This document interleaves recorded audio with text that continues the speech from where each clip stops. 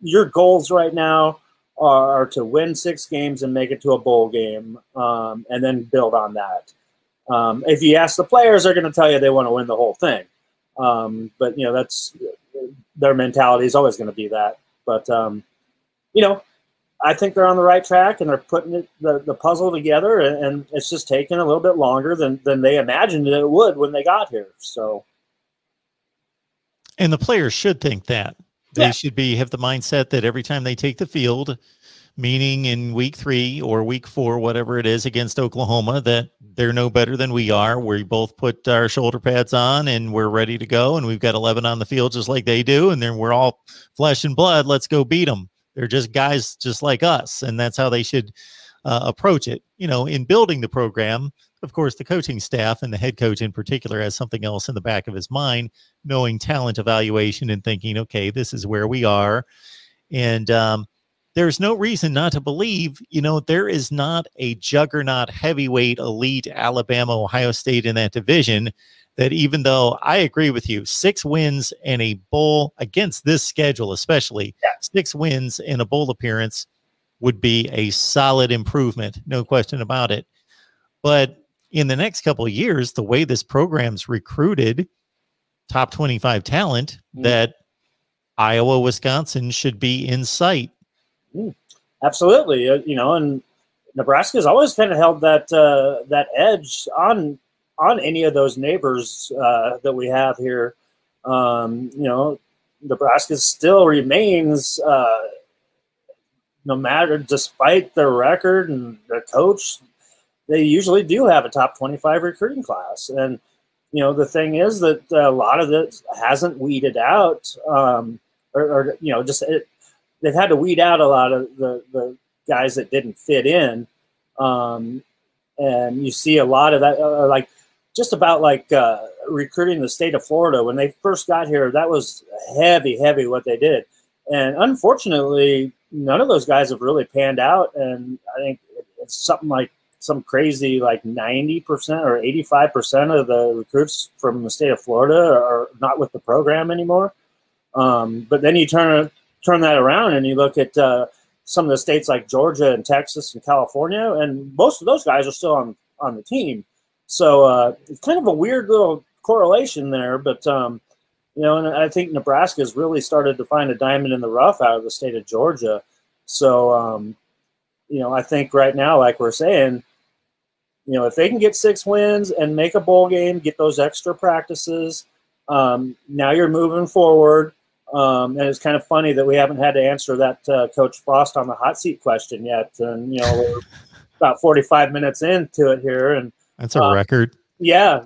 And so, you know, you see that progress. And then I think a lot of those questions start going away, and people start seeing light at the end of the tunnel to get things back to respectability, because you've got a fan base that, you know, is probably the most passionate fan base out there. You know, I don't want to take anything away from any other fan bases, but, you know, it's a proud and a passionate fan base that is used to being, you know, right up there at the top of the heap year in and year out. That it's been 20 years since that's happened. And, you know, they're hungry. They're hungry around here.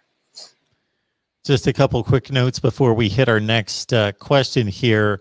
A few minutes ago, when you mentioned the transition from the Big 12 to the Big 10, Bo Pelini, that period of time, again, I was just astonished at the time to see this Nebraska team that had played in 2 consecutive Big 12 championships, played a Texas team that went and played in the BCS championship game against Alabama at the Rose Bowl, and take them down to the final second of the game, hold that scoring offense that was crazy good with Colt McCoy down to basically 10 points before they kicked a field goal with 1 second or maybe -1 second left on the clock. That good of a defense. And of course, Ndamukong Suh was the headliner.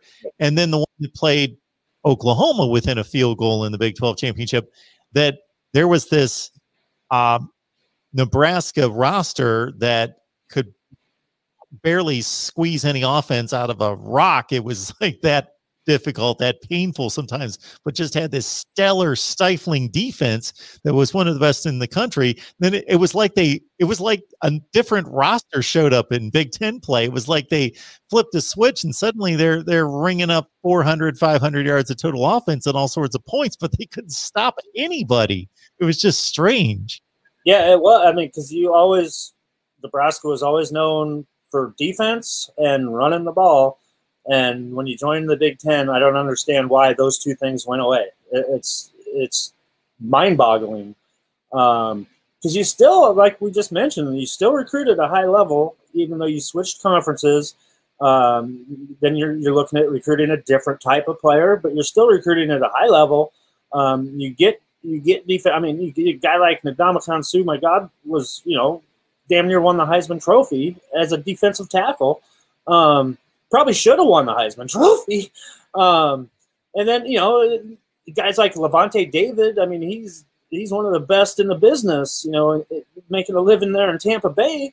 And then you even bring in like a Randy Gregory who comes right in and makes a big-time difference as a pass rusher. And, it's just bizarre that I'm not sure if it was coaching. I mean, it's hard to say, pinpoint why the sudden change, and to think that what you've been doing for years isn't going to work, and especially because you're going to more of a physical conference, that you're going from somewhere where you dominated running the ball. But it really makes no sense when it seems like that same formula should be working in the Big Ten. And it's hard to even put a nail on the head on that one. I don't know. Then the other thing I had to look up when you were talking about dominant running backs, and when was the last time Nebraska had that kind of guy? Amir Abdullah was the first guy that came to mind for me, and I just looked up his 2014 season. Good Lord, I knew it was going to be eye-popping. I'd forgotten 1,600 yards, 22 catches, 22 touchdowns. Oh, man, yeah. He was good. Well, yeah, and he had to wait his turn. He was behind Rex Burkhead, who's won a Super Bowl ring there in New England. That recruiting class actually was funny. Amir's recruiting class, that was the first year that I moved back to Lincoln. So I was still in Nashville when I interviewed him at the Alabama-Mississippi All-Star game that he was participating in, because he was an Alabama kid. And he didn't even have a Nebraska offer at the time when I interviewed him. And then a couple weeks after that game, he got a Nebraska offer. And most people wanted him to play corner. And he wanted to play running back. And Bo Pelini said, hell yeah, you come here and play running back. And he was like the third running back in that class, because he was behind Braylon Hurd and Aaron Green. Both moved on because Amir Abdullah made them both look silly. Aaron Green ended up at TCU, I think, and Braylon Hurd ended up at Kentucky. And both played, a lot of meaningful football for those two schools. So, Amir just kind of came in, and I don't know if it was just something that they had saw in him. Because he was like, when I saw him play in that high school all-star game, he was playing running back, but he was also doing a lot of like Wan'Dale Robinson type things as well. But yeah, he really, he took Lincoln by storm and really put together a great career, and has been in the NFL to this day. So yeah. 3 huge seasons, especially the final 2, were just ridiculous. Oh yeah, it was so funny too when the first practice of his freshman year, I say, "Hey, Amir, how you doing?" He's like, "What are you doing here?" I'm like, "I'm following you around, man." So it was pretty funny. He thought you lived down in Alabama somewhere, I guess. Yeah. All right. Menin's on the line. I just don't know what to think about the ceiling of this particular team. Every spring, we are told that this is the year. Yeah, that's what we hear every year. And I think we just covered pretty much what we think the ceiling of this team is. Winning 6 games, that's got to be your goal right now, is winning 6 games.